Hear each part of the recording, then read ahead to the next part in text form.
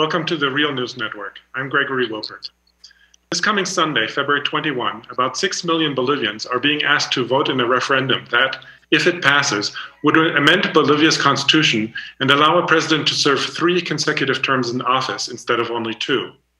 President Evo Morales of Bolivia is the first indigenous president of his country and was elected over 10 years ago in 2006. Since then, he has been re-elected 2 more times in 2009 and 2014, with his current term set to expire at the end of 2019. Although Morales is currently serving his 3rd term, his first term did not count towards the constitutional limit because a new constitution was passed during his first term. Thus, under the current constitution, he cannot run for re-election yet another time. Although Evo Morales is a very popular president who won elections with overwhelming majorities, the constitutional referendum outcome seems to be unclear at this time. Further complicating the outlook is a recent revelation that the unmarried Morales might have had a child out of wedlock. Here with me today is Kathryn Ledebur, who is the director of the Andean Information Network, which covers drug policy in the region and is based in Cochabamba, Bolivia. Hi, Kathryn. Thanks for joining us at The Real News. Thanks so much for having me. So my first question is, Evo Morales has organized this referendum to amend the constitution, which would allow him to run for a 4th and final term. What would you say is the motivation behind this referendum?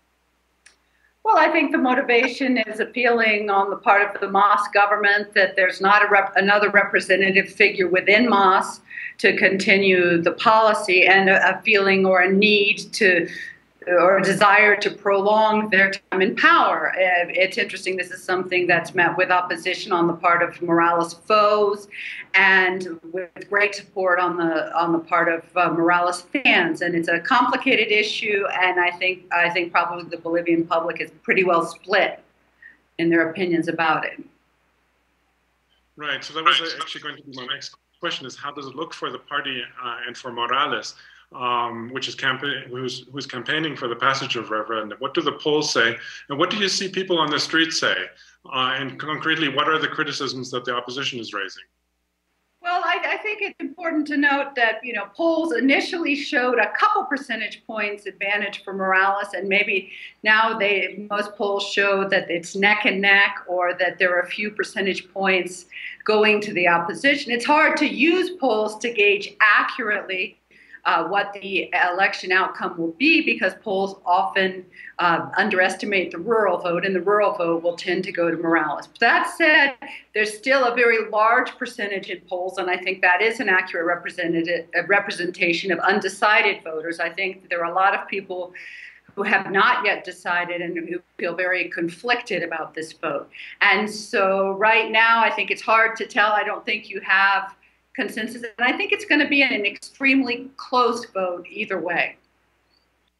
Why do you think the outcome is so unclear, given that, according to other polls, Morales' personal popularity is very high, and apparently, despite the economic problems that many other countries in Latin America are currently having, Bolivia remains a relative success. So what would you say are the main reasons for the division, for this closeness of the vote, given that you'd think that if he's so popular, it should be an easy vote for him? Yeah, but I think that his popularity is clear, and even polls that show him slightly behind or tied will give him the greatest percentage of the question, if elections were to occur tomorrow, who would you vote for? The answer is Evo Morales. I think the issue goes beyond that in terms of the possibilities of a 4th term, an issue of the viability of continuation in power. I don't think that the opposition's arguments have been strong or very specific. I'm surprised by a lack of substantive debate about the issue of term limits per se and whether or not they're important or unimportant. A lot of the complaints have been class-based or based on gossip or based on controversy, some that haven't been investigated, others that are based in fact. But I think the real concern behind this controversy of the woman that he had a child with is the concern that she used this relationship, or this relationship enabled her to get a contract with or many contracts for a Chinese company that she works with, the Bolivian Public Works. But of course, none of this has been investigated. It's not clear what the outcome would be. And so I think there are very mixed opinions, and I'm not sure how much this conflict will sway people who are already convinced. There's very, very little debate about the actual issue or the structure of democracy. I think that's something that's really too bad. It's become a popularity contest of I like Evo or I don't like Evo, and really the larger issues of whether or not the ability to change the Constitution, whether or not 4 terms is a good thing, has really gotten lost in the shuffle. And what about, so just to go back to the to this recently revealed issue about this woman who had a relationship, who then secured a job with a Chinese company that benefited from government contracts. Does this look like a serious issue, or is it mainly something that you would say perhaps is more opposition motivated, given that, from what I've heard, the journalist who uncovered it is affiliated with the opposition? Well, the person that uncovered it is clearly affiliated with the opposition. He held high posts in previous governments, and I would call him more of a political commentator or a host than a journalist. I mean, if these allegations are in fact correct, it would be a very serious charge. But we haven't gotten to a place where there's been a systematic investigation into them, and that's something that needs to happen: investigative journalism, legal investigations, and we're not at that point yet. Certainly. Political influence and contracts is nothing new in Bolivia. It's certainly something that this would not be the last time, if in fact it were true that it had happened. But this is in fact the first time that anything has been questionable directly attached to Morales. And it's not clear what the impact would be, but it's clear that the opposition kind of launched this right before the carnival season in order to create a furor and an uproar. And I think it's really distracted from the issues that really need to be discussed. And I think voters here are conflicted because there are people who don't feel a 4th term is appropriate, but yet do not feel that there are other viable alternatives on the playing field now. They don't feel that there are promising opposition candidates. It's also important to note, and some people don't understand, that this allows Morales to run again for a 4th term, elections that will occur not for another 3 years. And so what happens in this 3-year period with or without a Morales election is also a big gray area right now. I think you're right that economic stability continues. This is the International Monetary Fund projects the highest level of growth for Bolivia and all of South America. There's been a macroeconomic handling of the economy, which is a strong arguing point for Morales. We'll have to wait and see if it's strong enough. Just turning quickly to the economic issue, I mean, one of the problems that many countries, especially Brazil and Venezuela, have had, and I guess to some extent Argentina and Chile as well, is the decline in commodity prices, specifically, of course, oil for Brazil and for Venezuela. What is it different? How's Evo Morales managing the economy differently that he seems to be emerging from this decline relatively unscathed?